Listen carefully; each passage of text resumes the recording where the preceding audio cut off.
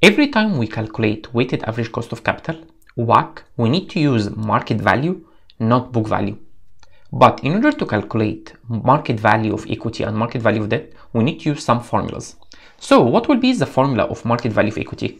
Remember, market value of equity is also called market capitalization, market cap. So market cap or market value of equity is the same. Therefore, how do we calculate market value of equity?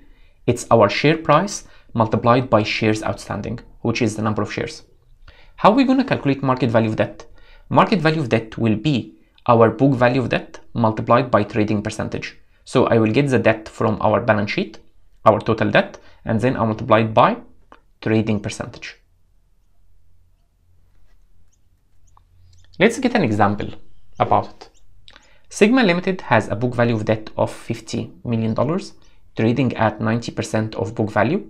It has book value of equity of $50 million and 10 million outstanding shares, trading at $5.5 per share.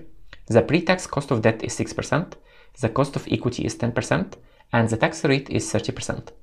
So the first part of the question is we need to calculate market value of equity, then market value of debt, then market value of asset, then the weight of debt, then the weight of equity, then after-tax cost of debt, then pre-tax WACC, then after-tax WACC. So let's get the values we have first. So what we have clearly given is our before-tax cost of debt, which is 6%, and our cost of equity, which is 10%. So let's solve the first part of the question. Calculate the market value of debt. So what will be the market value of debt? It's our book value of debt multiplied by the trading percentage. In the question, we had book value of debt of 50 million. The trading percentage is 90%.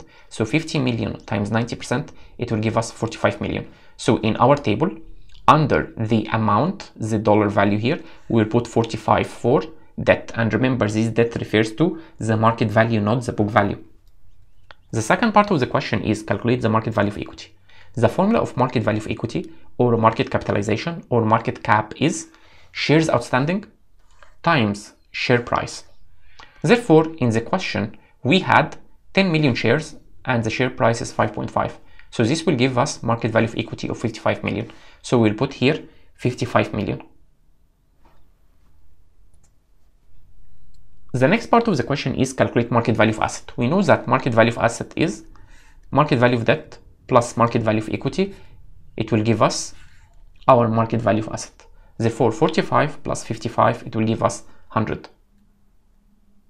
The next part of the question is calculate the weight of debt, the percentage of debt. So our percentage of debt will be market value of debt divided by the total. So it will be 45 divided by 100, it will give us 45%.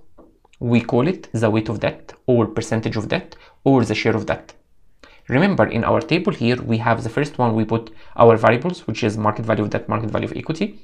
The second column, we put the values in terms of dollars, the amount. Then the third column here, we have the weight or the percentage. The fourth column here, we have the cost, pre-tax cost of debt and cost of equity. Then next column, we have our before tax WACC, and that's why you put here before tax between bracket. Then we will calculate our after tax cost of debt, and that's why here we put RAT. And then the last column will be our after tax WACC. The next one is calculate the weight of equity. So the weight of equity is market value of equity divided by the total. 55 divided by 100, it will give us 55%.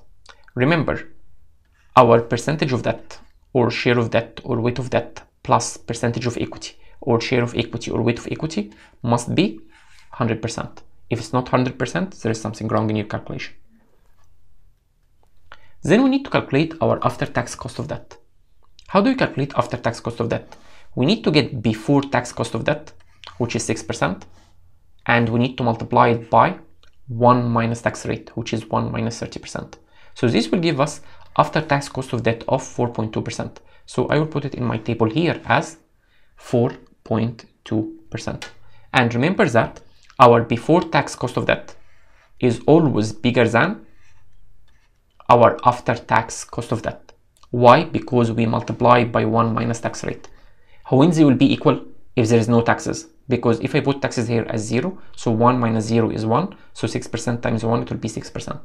So this means that our before tax cost of debt will be equal to after tax cost of debt if we don't have taxes, which is not realistic. In real life, we have taxes. Consequently, before tax cost of debt will always be larger than after tax cost of debt. The next part is we need to calculate our pre-tax WACC or before tax WACC. So what is the formula of pre-tax WACC?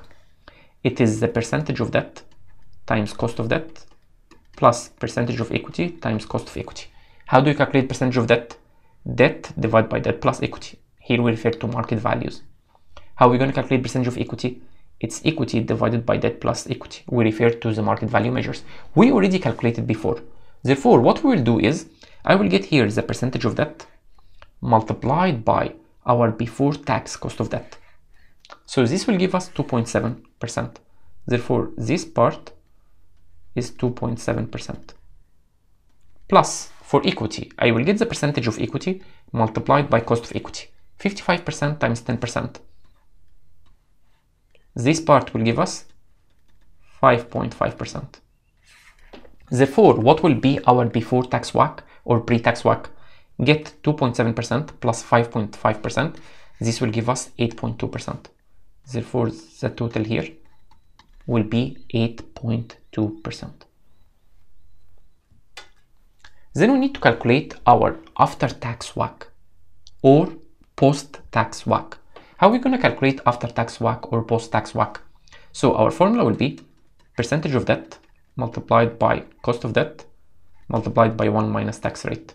Remember, cost of debt multiplied by 1 minus t, this is called after-tax cost of debt, plus percentage of equity times cost of equity. We calculate them before. The percentage of debt is debt divided by debt plus equity. Percentage of equity is equity divided by debt plus equity. Therefore, what's our percentage of debt? It's 45% multiplied by after tax cost of debt, which is 4.2. Therefore, if I got 45% multiplied by 4.2%, it will give us 1.89%. Therefore, the first part here is 1.89% plus get the percentage of equity multiplied by our cost of equity, which is 5.5%. We can get it from the table from before tax WACC. Why? Because equity is not affected by taxes. So instead of calculating the second part, I can just put it here as it is. Copy the formula from here and put it here. Therefore, what will be our after-tax WACC or post-tax WACC? I need to get 1.89% plus 5.5%. So this will give us 7.39%. Remember here, which one is larger? Our pre-tax WACC or post-tax WACC? Our before-tax WACC or after-tax WACC? All the time, our before-tax WACC is larger than our after-tax WACC. Why? Because here with cost of debt, we multiplied by 1 minus t. Because we use with after-tax WACC, we use after-tax cost of debt. So when they will be equal? They will be equal if there is no taxes. Because if we put tax here 0, this means that our cost of debt will be the same. Consequently, our before-tax WACC will be the same as after-tax WACC. So if we'd like to sum up, we'll discover that our before-tax cost of debt or pre-tax cost of debt is always larger than our after-tax cost of debt or post-tax cost of debt. How when they will be equal? If there is no taxes. We can apply the same concept with WACC. Our before-tax WACC or pre-tax WACC will always be larger than our after-tax WACC or post-tax WACC. Why? Because in our calculation of after-tax WACC, we use after-tax cost of debt, which means we multiply cost of debt by 1 minus t. When they will be equal? They will be equal if there are no taxes.